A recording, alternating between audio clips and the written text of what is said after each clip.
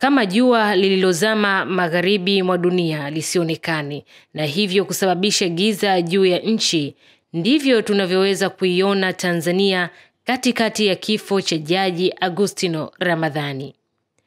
Mwendo wa duniani ameumaliza. Sasa ni historia ya jina na weledi wake katika kulitumikia taifa ndivyo vimebakia. Vinatamkwa na kujadiliwa, na kwa wabobezi wa imani na mapokeo ya kidini ni sawa na kusema kimwili hatupo na Jaji Augustino Ramadhani, lakini kiroho tungali naye. Asubuhi na mapema ya leo, ndugu, jamaa, marafiki wanapokea taarifa ya huzuni iliyoenea nchi nzima na ulimwenguni kuhusu kifo chake kilichotokea katika hospitali ya Aga Khan jijini Dar es Salaam baada ya kuugua kwa muda mrefu. Enzi za uhai wake, Augustino Ramadhani alitumikia nchi katika nafasi mbalimbali za uongozi serikalini na katika taasisi nyinginezo za umma. Historia inaonyesha kuwa Jaji Ramadhani ndiye Mtanzania wa kwanza kuwa rais wa Mahakama ya Afrika ya Haki za Binadamu mnamo mwaka 2014. Alizaliwa Disemba 28 mwaka 1945 huko visiwani Zanzibar, akiwa mtoto wa pili kati ya watoto 8. Kati yao watoto 4 walikuwa ni wa kike na 4 wengine wa kiume. Ni Mkristo wa dhehebu la Anglikana. Alisoma shule mbalimbali za msingi ikiwemo Mpwapwa mkoani Dodoma mwaka 1952 mpaka mwaka 1953. Kisha akaenda Town School Tabora.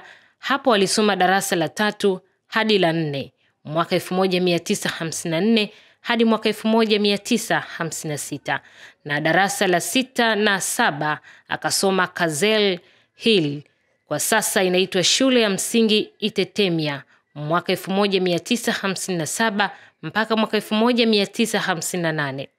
Na darasa la 8 akarudi tena Shule ya Msingi Mpwapwa mwaka 1959.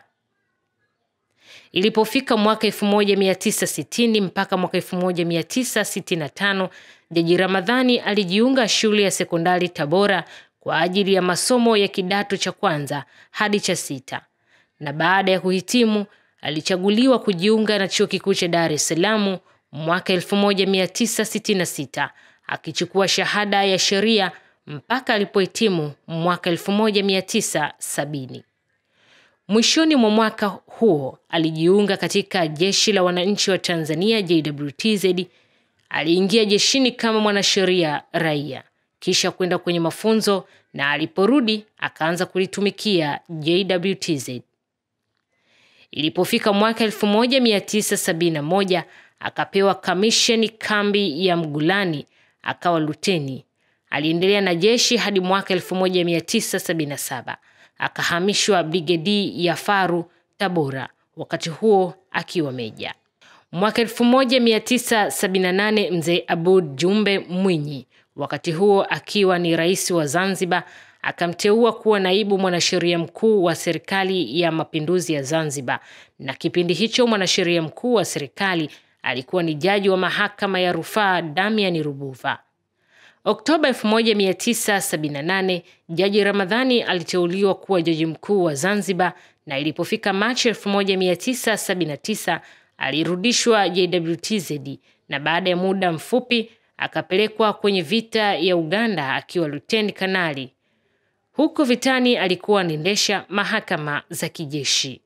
Vita ilipokwisha akarudi Zanzibar. Januari 8 mwaka 1980 akaapishwa kuwa jaji mkuu wa Zanzibar, wakati huo akiwa na cheo cha luteni kanali. Juni 23 mwaka 1989 aliteuliwa kuwa jaji wa mahakama ya rufani Tanzania, na baadaye kuwa jaji mkuu wa Tanzania. Marehemu Jaji Ramadhani aliwahi kuwa makamu mwenyekiti wa Tume ya Taifa ya Uchaguzi, mwenyekiti wa Tume ya Taifa ya Uchaguzi Zanzibar, na mwaka 2001 aliteuliwa kuwa jaji wa mahakama ya Afrika Mashariki. Jaji Ramadhani alitawazwa kuwa mchungaji wa kanisa la Anglikana Dayosisi ya Zanzibar mnamo tarehe 30 Disemba 2013. Mwenyezi Mungu ampumzishe katika usingizi wa amani. Amina. Asia Gamba, Kwanza TV, Dar es Salaam.